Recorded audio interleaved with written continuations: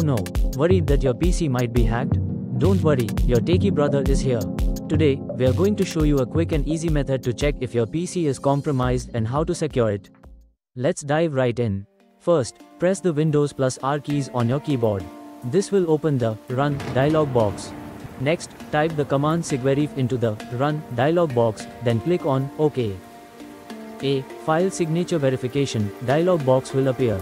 Click on Start to initiate the scan.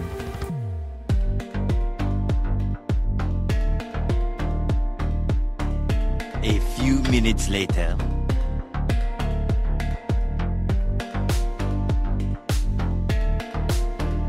After the scan is complete, if it shows that all files have been scanned and are digitally signed, then your PC is safe. However, if it shows any files that are not digitally signed, navigate to their location and delete them. This will help ensure your PC is secure, and that's it. By following these simple steps, you can easily check if your PC has been hacked and take action to secure it.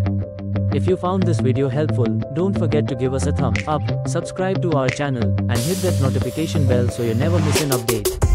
Stay safe, and see you in the next video.